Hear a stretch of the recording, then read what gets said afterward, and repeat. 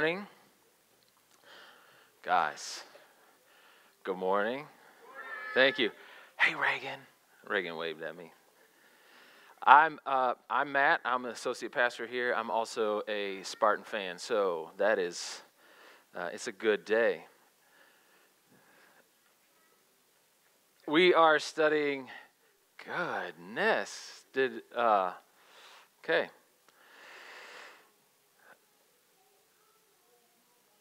We're studying the upside-down kingdom. We're looking at Matthew chapter 18 and 19 and 20. We're going to be finishing up Matthew chapter 18 this morning. If you've been here through the last couple of weeks, you know that what we're looking at is Jesus, and what he's teaching his listeners, what he's teaching his followers, is how disciples or how believers in Jesus should interact with other believers. And it's so rich and it's so full. Pastor Peter told me last week as we were leaving, he's like, I almost just said, I'm going to turn this into a two-parter. And then when I was preparing for this week, I was thinking about recapping, and that almost turned it into a two-parter for him. There's just so much to cover. But I want to say before we begin, Jesus is talking about how we as believers relate to each other. And I just want to give a shout out to small groups and small group leaders for a moment. Church people tell you that what gets done is what gets celebrated from the front. And so I want to celebrate small group leaders. I got a couple emails in the last couple weeks for meals to take, whether somebody was struggling with something or a new mom. We got things to take meals, and Sherwin and Rachel and Lisa and Welby's small group rallied around George and Sonia as George's health was declining and he passed away. And I'm just so thankful for the way that small groups have ministered to each other. And so when somebody like Mitch gets up and says, that's the way that you connect, that's the way that we act as family together, it's not just like church ministry. It's not just something for you to do. It is literally life together in the family of God. So thank you, small groups and small group leaders. We're going to be looking at Matthew chapter 18, 21 through 25 in just a moment. I want to recap some of the things that we've been talking about. This is not... Matt, can you switch me to the next slide? Jesus tells the disciples that they need to have humility like children. And if you don't have humility like children, you can't enter the kingdom of God. Jesus says you cannot enter the kingdom without humility like children. And so in the upside-down kingdom, the way to greatness, Jesus says, is by being humble. And then Pastor Peter talked about stumbling blocks. And Jesus says to the disciples, woe to you if you cause little ones, or ones who believe in Jesus. It's not just children, it's anybody who believes in Jesus. Woe to you if you cause little ones to stumble. And he clarifies, and he says, he taught us that stumbling is anything that would cause people to put their trust in something other than Jesus. Now, on the surface, we could say, oh, I'm not doing that, but we do that with each other all the time. We give each other these nice platitudes and metaphors to help each other, Monday motivation and all these things. And it's simply not putting our trust in Jesus. So the things that we help each other along, are they causing us to put trust in Jesus? And then in the middle of that, Jesus tells this story, and he says the kingdom of God is like a shepherd who leaves 99 to go pursue one who has wandered off. And we find that God is a God that doesn't want any to be cut off. And then last week, Pastor Peter talked about if a brother or sister sins against you, go to them face to face. It's time in the church that we stop saying things to each other like, someone told me, or so-and-so came to me. If that happens to you, I would like you to tell them, you need to go talk to them. Because the only thing that happens when we have third-party conversations is damaging things. It only introduces another narrative. We don't get any closer to clarity. We don't get any closer to actually knowing what's going on. Stop talking to each other about someone else. Go to people face to face. That's the only way that health is built within the family. The things that we say to each other should be strengthening and comforting and encouraging. And if it's not those things, then we need to stop. And it's simply not what Jesus teaches us to do. So that's all the recap I'm going to give you because we have too much other things to cover this morning, although we could speak at length about all of those things again. So Matthew 18, verses 21 through 25. If you have your Bibles, turn there. And if you're able, please stand. Matthew 18, 21 through 25 at Eastside, we simply stand in recognition that these are God's words for us.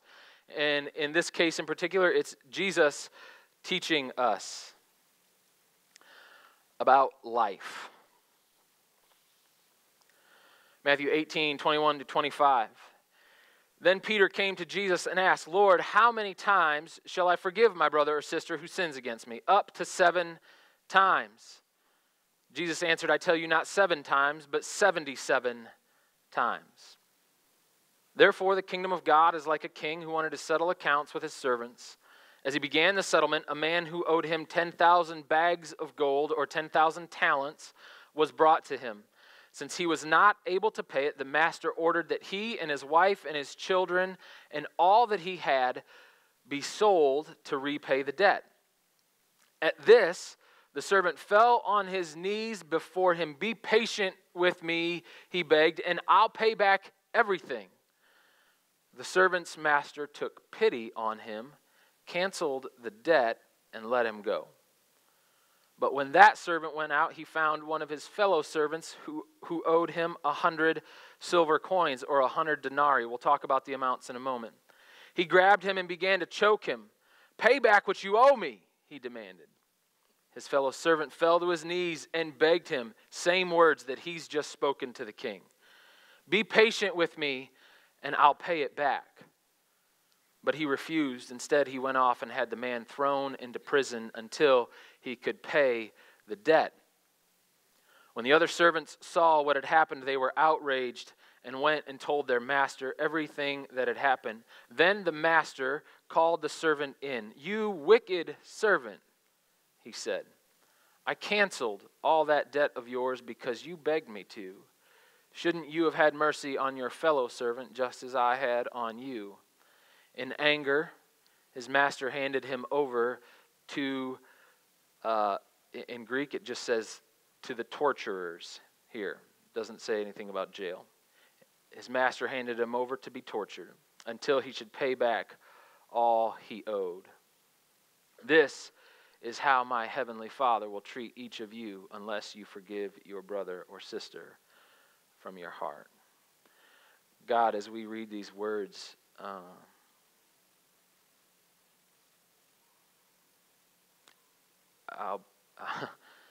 to forgive somebody 77 times not only seems excessive, God, it seems impossible. And so, Lord, we come to this passage this morning with the recognition that we need your help. And it is only by the help of your Spirit alive within us that any of this makes any sense at all. Give us the strength and the perseverance to begin living this out by your power that is at work within us. We ask these things in the name of Christ our Lord. Amen. You can have a seat. I don't know if that was me or if that was you, but that was great. So Peter comes to Jesus, and Peter has been following Jesus, and he knows what Jesus is like. He knows how Jesus treats people, and Peter is being generous, or so he thinks. And he comes to Jesus, and he says, how many times should I forgive somebody? Up to 7 times. Now, the reason that Peter is being generous is because rabbinic teaching of the day, the best wisdom of Jesus' day was that you should forgive someone 3 times, but not 4. And there's Hebrew Bible backing for that and reason for that. I'm not going to go into that this morning, but that was what the rabbinic teaching of, that's what rabbis at the time taught. You forgive somebody 3 times, but not 4. So Peter comes to Jesus, and he's doubled and added 1 to what the brightest and the best of the culture was at the time. He comes to Jesus and he says, how many times should I forgive? Up to 7 times. And Jesus says, no, not 7, 77. Now, even if you're just taking this literally, that's insane. I don't like to forgive somebody once, let alone 7 times. We don't even need to talk about 77 times because I cut people out of my life long before we get to 77, like usually by 2. Jesus says 77 times. Now, there's a couple things to talk about here. First, numbers in Hebrew carry symbolism. And the number 7 means completeness or perfection or wholeness. And so when Jesus uses 77, most people think that Jesus is saying, like, there aren't supposed to be limits on this. There aren't supposed to be limits on your forgiveness. There isn't supposed to be a number that you get to and then you think, oh, okay, I can stop here. That's part of what Jesus is saying, but Jesus is also saying something else. Scripture is written, the Bible is written with this expectation that you've read the Bible. Now, that can be tricky, especially if you're new to Christianity or new to faith, because you haven't read it all. So, it's important, like it's not just meant to be read for information, it's meant to be read and studied and meditated upon. Now, the thing about Jesus' disciples is they probably all, as young kids, probably all memorized at least the Torah. So they know the Hebrew Bible.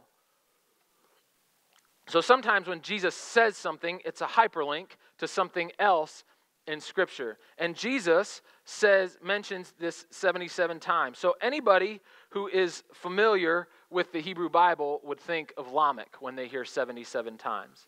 Lamech is a guy that we encounter in Genesis chapter 4. And I want to give you a little background about Lamech more than what's on the screen. Cain, Adam and Eve have 2 sons, Cain and Abel. Cain kills Abel.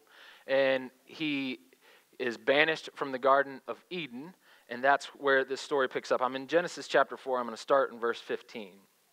But the Lord said to him, to Cain, not so. Cain is worried that when he goes out, other people are going to find him. And you know how we all get kind of nervous when a murderer moves into the neighborhood? That's what he's worried about. He's worried that he's going to move into a new neighborhood and people are going to like, oh, there's a murderer. I'm going to get him before he gets me.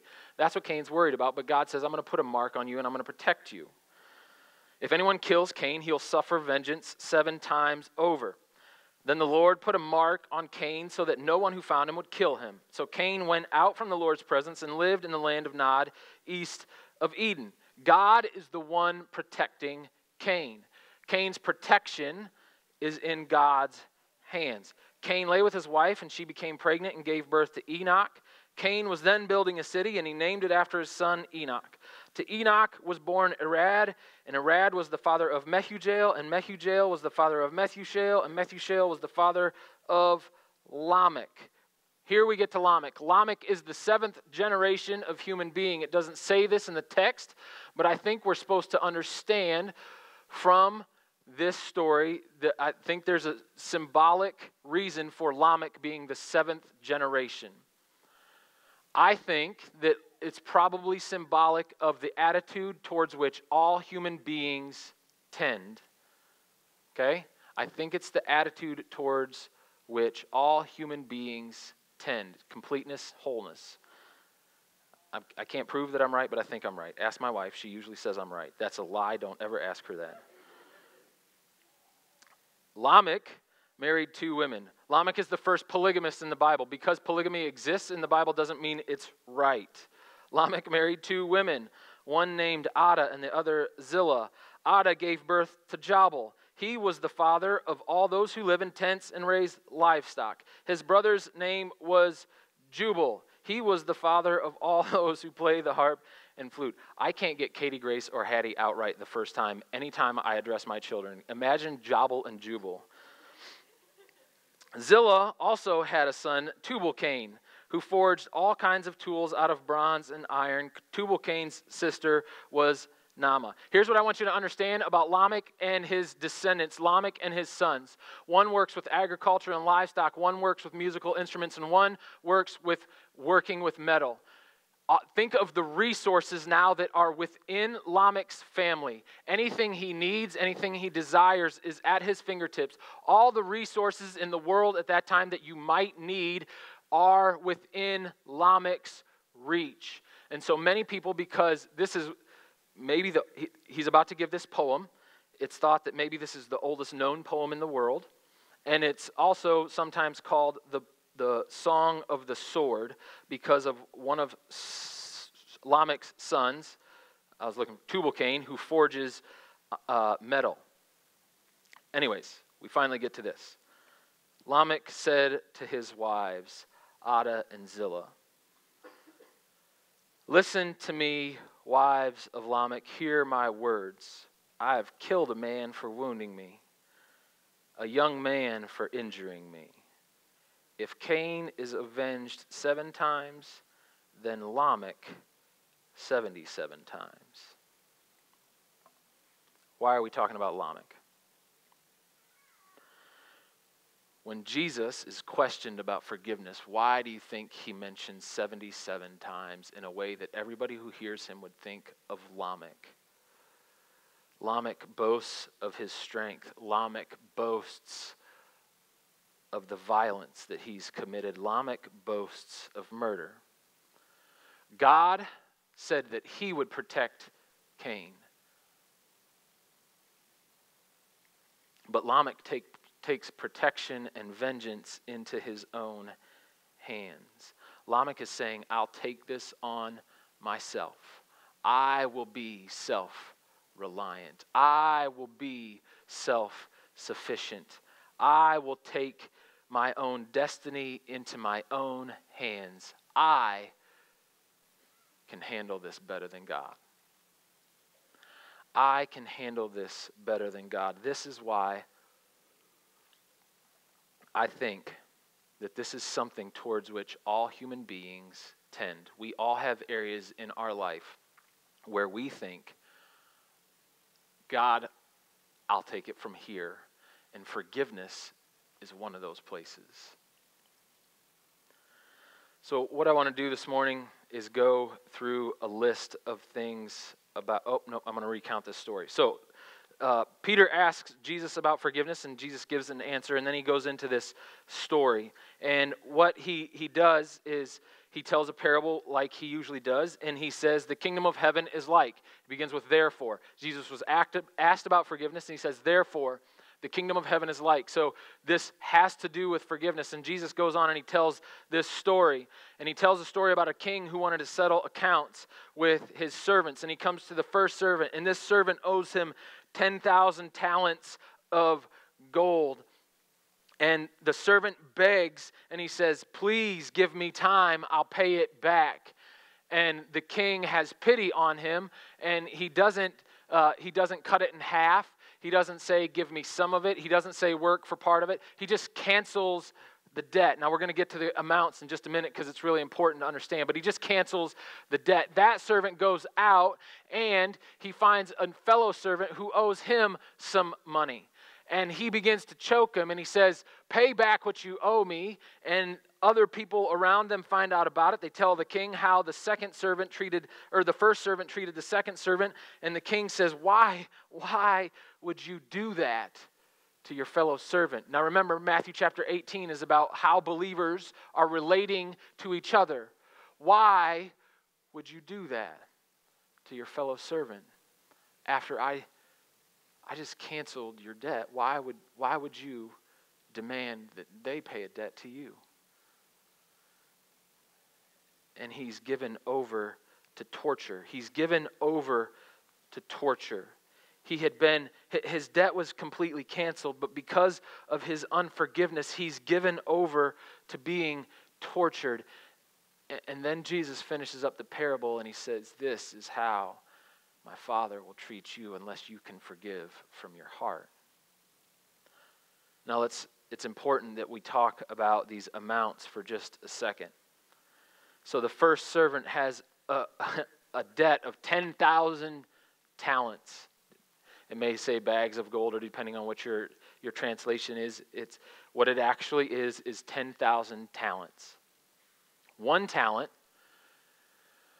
1 talent is 6,000 days' wages. 1 talent is 6,000 denarii. A denarius is a day's wage. So 1 talent is 6,000 days' wages. So Jesus said 10,000 talents. If you are good with a calculator or math, I needed a calculator.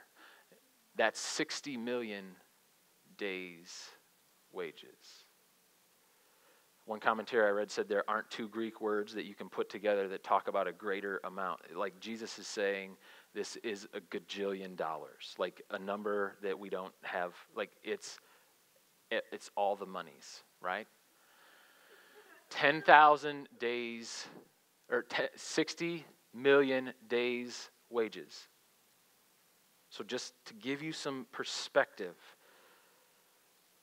if you worked every day, 7 days a week, if you worked every day, you would pay this back in 164,000 years. 164,000 years. You'll get it paid back. Or it would take more than 3,000 people working for 50 straight years. The penalty that this man is about to receive is being sold into slavery until he can repay this debt back. Him, all that he owns, and all of his family, all of your descendants. Think back up your family tree, 3,000 people. Do you know who's there? I don't. That means that you will be everybody who comes after you is enslaved until no one remembers who you are. And the man says, please be patient with me, I'll pay it back. No, you won't. You won't, you can't put a dent in the dent. There is nothing that you can do to begin paying this back. There is no possible way. I don't even know how you get in this kind of debt. He goes out and he finds a man who owes him 100 denarii, right? 100 denarii. Now again, a denarius is 1 day's wage. So 100 denarii is not an insignificant amount. It's something. But compared to the other thing, it's nothing. And so the problem is the way that one servant treats a fellow servant. Matthew chapter 18 is about the family of God. And Jesus didn't tell the disciples this parable so they'd see themselves as the king. And I don't think he told them this parable so they'd see themselves as the second servant. He told this parable so that we would all see that we're the first servant. You had a great debt and it was paid by the king. In fact, it was just canceled. He didn't have it. He didn't quarter it. He just canceled it. And you go out and your fellow servant, and you want to choke them, and you want to throw them in jail until they pay back what they can owe. This is a parable about our hearts. I want to go through some things and talk about what forgiveness is and what forgiveness isn't. And I'm just going to, I want to name it now because, it's worth naming. Forgiveness does something for the forgiven. But this parable is told from a way that we look at it. We're supposed to see it from what it does to you as the forgiver, the one who extends forgiveness to your fellow servant. So most of them are from that angle. I don't usually do lists, but there was a list in a ministry manual thing that I read, and these are so good, and so we're just going to talk about them. Things that forgiveness is or isn't. Specifically in this parable, we see these with the king and with the servant. So number one, forgiveness should not be confused with forgetting. I've said this before. Forgiveness is not forgetting because that requires amnesia, and that's not what, God doesn't expect you to go bang your head before you forgive somebody. Forgiveness is not forgetting. I think we often think that because in Hebrews, it's a quotation of Jeremiah 31. God says, I will remember your sins no more. God is not saying, I have a poor memory. God is saying, I'm choosing not to hold you accountable any longer for your sin. I won't hold you accountable. It's not that God forgot, it's that God is choosing not to hold us accountable for our sins. So forgiveness isn't forgetting, it's a choice to not hold someone accountable. It's not like the king simply forgot that he was owed 60 million days' wages. He canceled it. Which leads us to number 2. It's your choice to forgive. It's a decision of your will. You have to choose it. I think a lot of times, it will come about that eventually I will be able to forgive someone. That's nonsense. The saying, time heals all wounds, it doesn't. You hear stories all the time about family that's embittered with each other, and they go to their grave carrying bitterness because they've never extended forgiveness. Time doesn't heal all wounds. Jesus heals wounds. So, it's your choice. Romans 12:19, which is a quotation. I love that so many of these New Testament scriptures are quotations of Old Testament scriptures. In Romans 12, Paul uses a quotation from God in Deuteronomy, and God says, I will avenge. Vengeance is mine. I will repay, says the Lord. So it's not me waiting for forgiveness to come about. It's me making a choice. God will take care of avenging. Not Lamech, not Scott, not Craig, not Rachel. God will take care of avenging. Do you trust him to do that? Or do you think he needs your help? I think he needs my help. Do you trust him? The king and the servant both had a choice. The king chose to cancel the debt. You owe me nothing. Now, forgiveness is not tolerance for abuse, and it's not tolerance for abuse or sin. It's choosing not to hold people accountable any longer for that sin. Sin carries consequences, and that's what number 3 is. Forgiveness is letting people off your hook, not God's. Forgiveness is letting people off your hook, not God's. When I forgive someone, it means they're no longer accountable to me for the offense that they made against me. That doesn't get them off God's hook. It gets them off my hook. It is a choice to let God be God.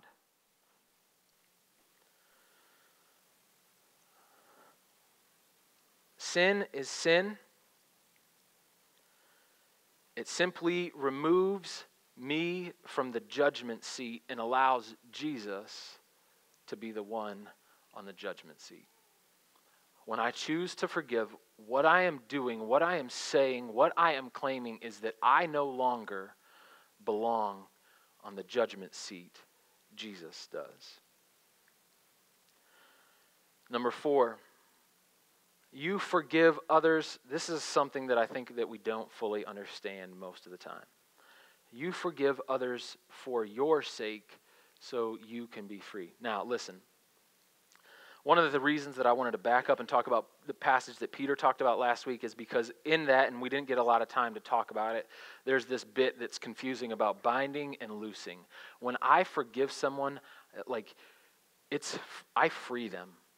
When you forgive someone their sins, you free them. You let them walk away from a chain of guilt and oppression that they might otherwise feel. But what we're talking about this morning is when you forgive others, you set yourself free. When you forgive others, you set yourself free. 2 Corinthians 2, verse 10 and 11, Paul writes to the Corinthian church, anyone you forgive, I also forgive. And what I forgive, if there was anything to forgive, Paul's like, I don't know, maybe it is, maybe it isn't, but we're going to forgive. That's what I know. I've forgiven in the sight of Christ for your sake, in order that Satan might not outwit us.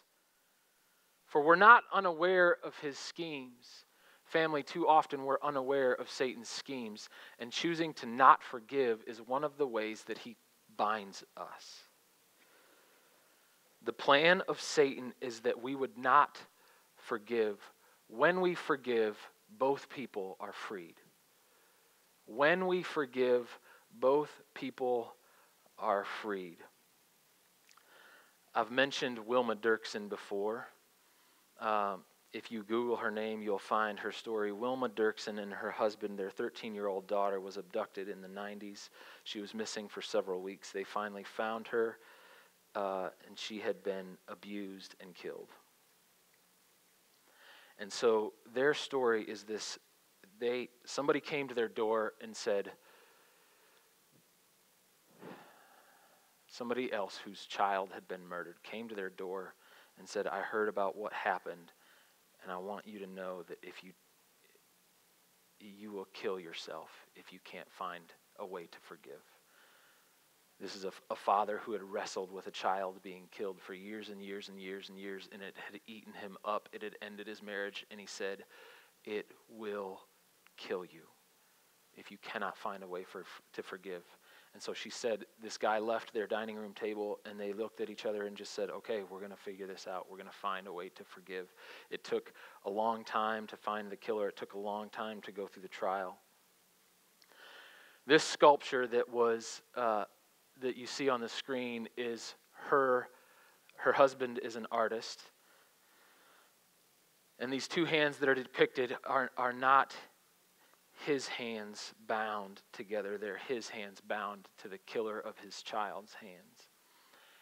And he did this because he wanted people to understand that when you don't forgive, when somebody else being punished for what you think they owe, regardless if it's right or not, when you seek your satisfaction in another person being punished, you've bound yourself to whether or not they get what you think they deserve. And he said it's just, unforgiveness is just bondage. And we can't, we are binding ourselves, we are putting ourselves in bondage when we won't forgive. Number 5, you may suffer the consequences of other people's sin. You see, forgiveness is not revisionist history. Forgiveness does not mean that something bad didn't happen to you. And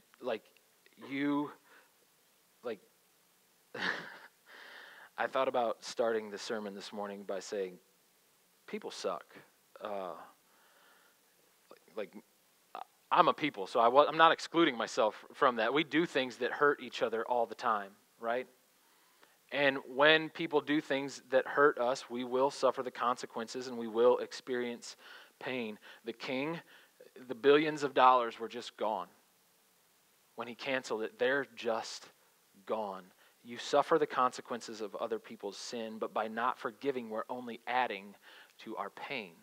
By not forgiving, we're only adding to our pain. You will experience the consequences of sin, but it's a choice to forgive. And when we're unforgiving, we're only adding to our pain. So, look, I am saying that you need to forgive because Jesus said that you need to forgive. I know people who have suffered heinous, despicable, awful things. This is not easy. But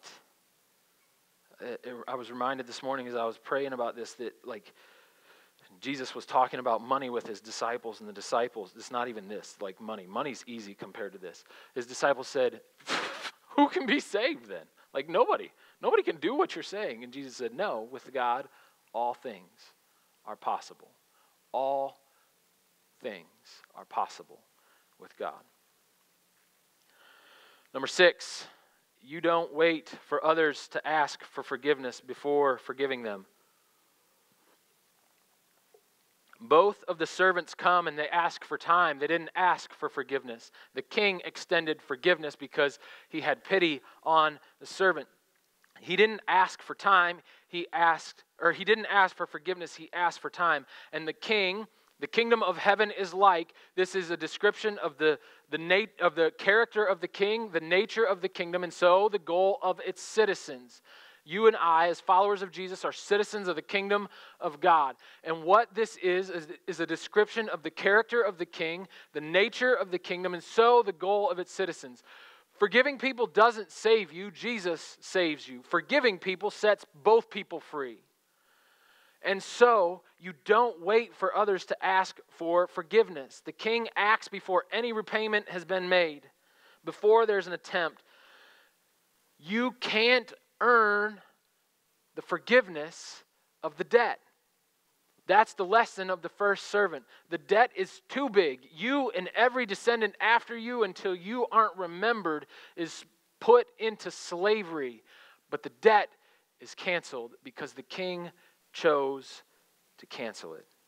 It was just canceled. It was wiped away.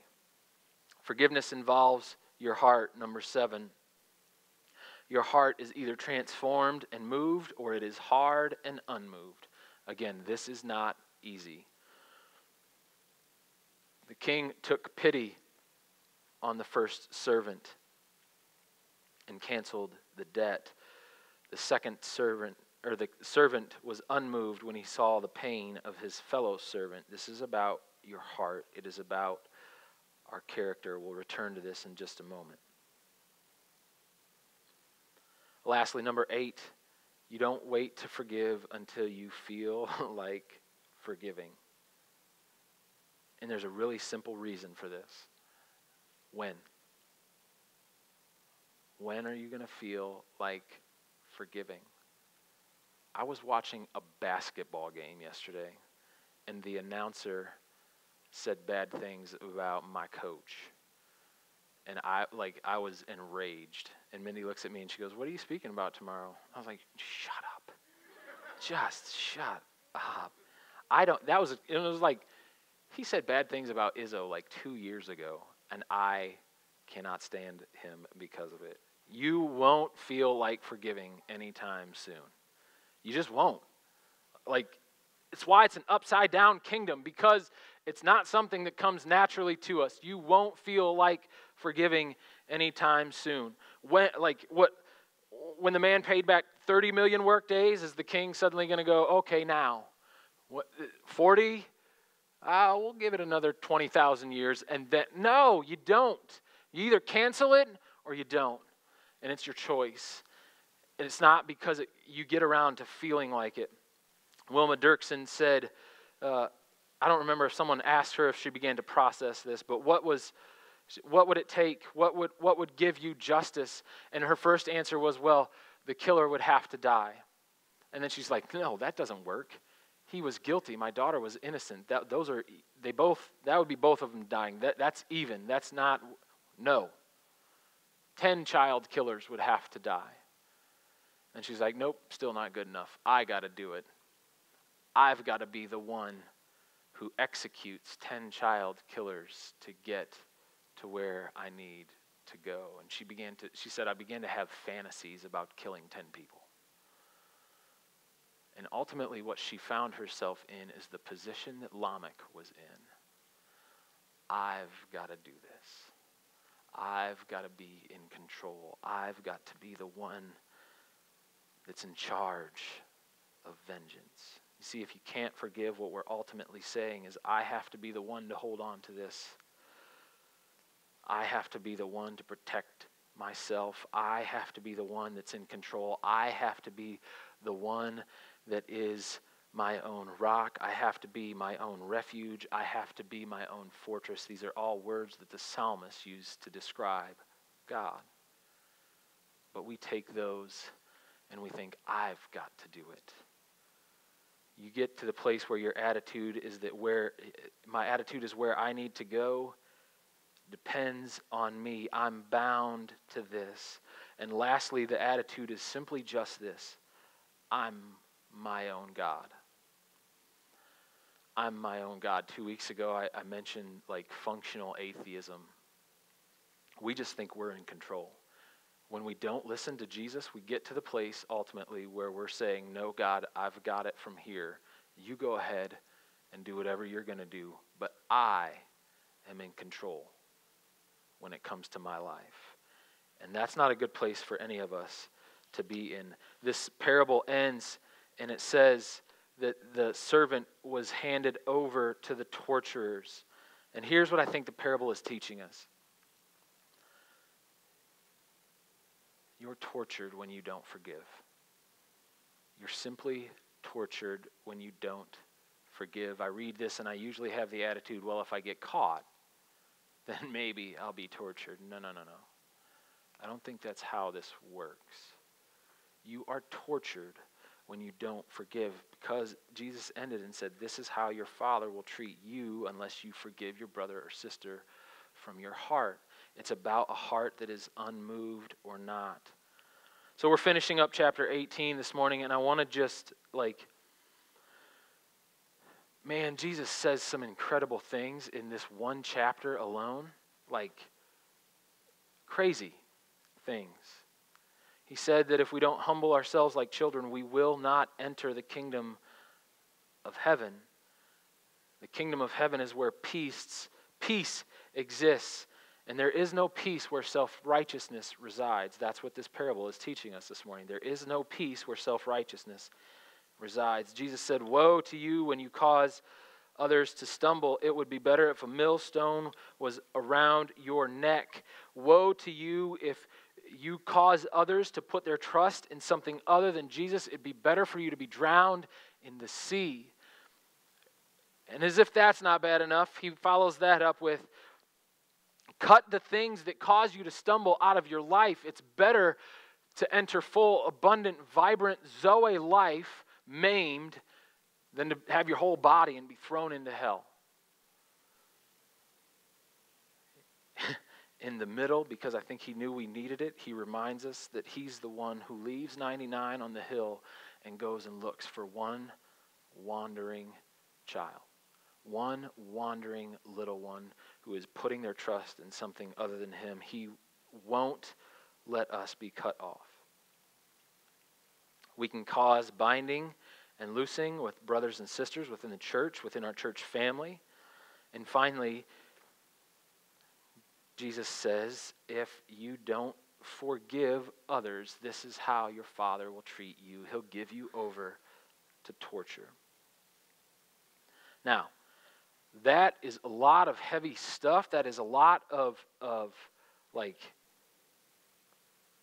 to be honest, I'm a little scared when I read all those things. Because I know that I can't watch a basketball game without recognizing that unforgiveness is a problem for me, let alone real life. But Jesus doesn't say this to scare us. You have to understand, Jesus teaches us these things.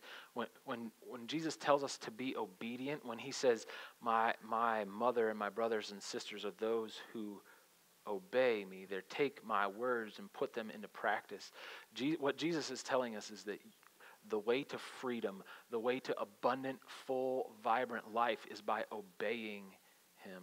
By doing the very things that we look at and go, that's not possible.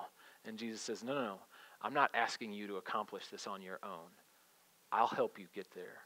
But you have to choose to be obedient to Jesus. Entering the kingdom means experiencing Jesus as faithful, and it means experiencing full life.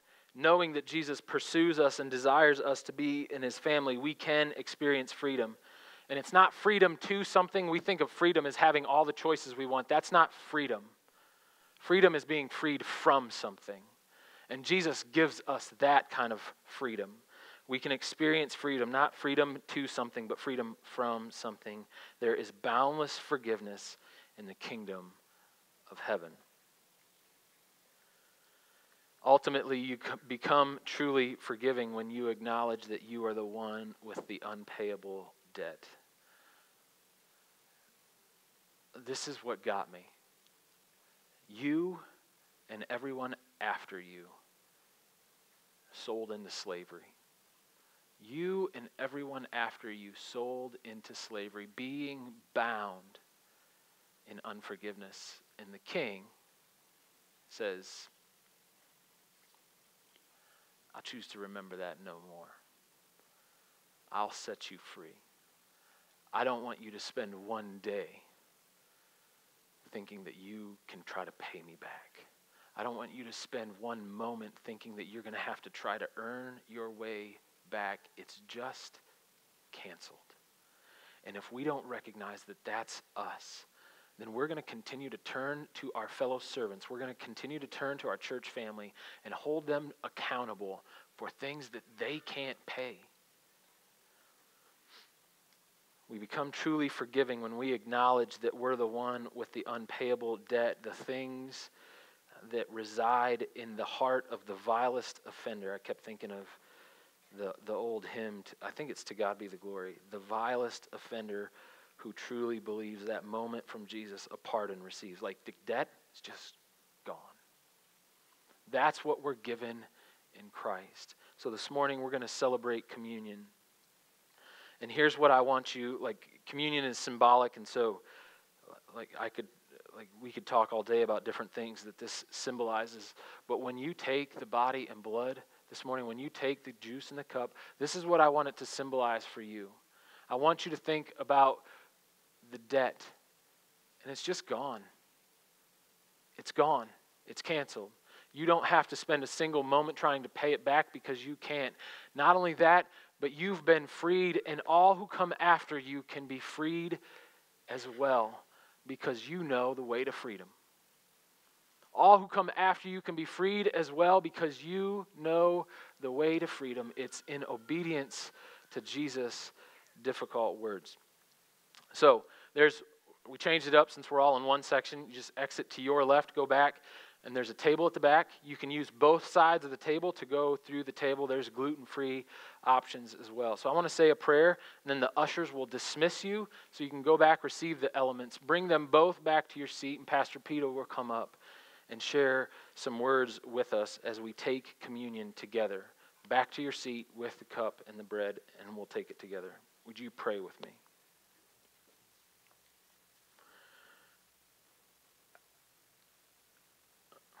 God, my heart is so unforgiving. My heart is so unforgiving, and what that is simply a failure to acknowledge that I need forgiveness as much as anyone. I am no better or worse than any other human being that walks the face of this planet. I have a debt that I can't pay. And to try to pay it would mean forever being bound and never finding freedom. And God, you send your Son to us, and the debt is simply wiped away. The account is set back to zero. The burden is lifted off of my shoulders. I can stand tall. I can walk freely, knowing that you have spoken the words over us, that we are your children, and you are pleased with us because of what you've done, not because of what we've done. Jesus, would you take our hearts and the things that seem impossible, Lord? I know there are people here. We can list names, God, of people that we're not quite ready to forgive. God, I pray that you would take that list, and I pray that you just go down the list one by one and say, I'll help you. You can take that person off your list, and you can take that person off your list, and we can trust you to take vengeance, Lord, that we don't have to be in control of caring for ourselves because you've got us. You are watching over us. God, would you give us the strength to choose forgiveness? Would you empower us by your Spirit? And as we take communion this morning, Lord, would you remind us that you've simply done everything that needs to be done? Lord, we love you. We give you praise. We ask all of these things in the strong and powerful name of Christ, our crucified and risen Lord, who is seated at your right hand, interceding for us. It's in his name we pray. Amen.